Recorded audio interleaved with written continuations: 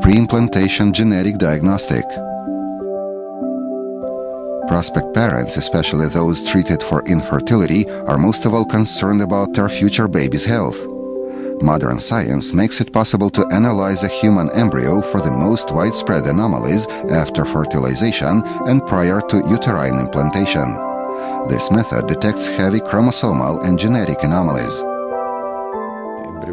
The preimplantation genetic diagnostic method is applied to certain groups of patients. First of all, those who have reached a risk age but want to undergo treatment.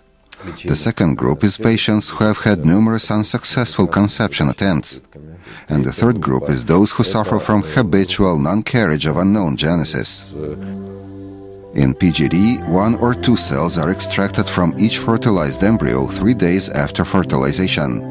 The cell nucleus containing chromosomes is analyzed by homology probing with fluorescent marking. Colored fluorescent spots show the presence or absence of certain chromosomes.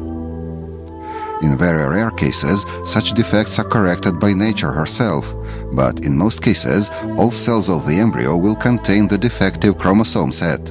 This may lead to suspended development, miscarriages, and fetus malformations. All these can be prevented.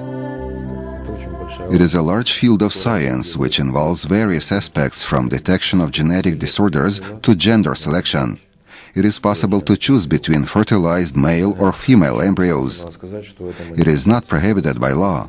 The logic is simple. We help families with children of one sex to have a baby of the other sex. We just create one more human being on Earth.